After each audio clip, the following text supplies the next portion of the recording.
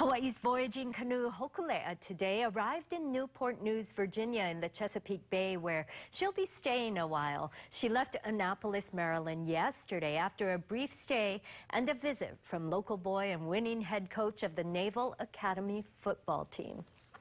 Thank you so much for all that you guys are doing in representing so many people. Grateful for your sacrifices.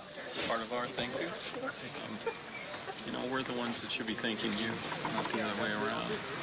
Just like he said, it's very monumental for us to be a part of this, and thank you.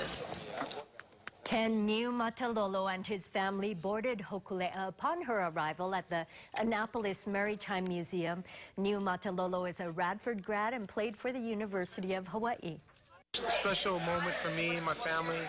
Super emotional to be able to see the Hokulea here in Annapolis, being that, Hawaii is my home, and to be able to come and share it with Annapolis, where I've lived for the last 20 years. And I love it here in Annapolis, but Hawaii will always be my home. Hokulea departed last night. She'll now stay in Virginia for about a month, taken out of the water in the next day or two and put into dry dock for scheduled maintenance before continuing on with Mālama Honua, her voyage around the world in November.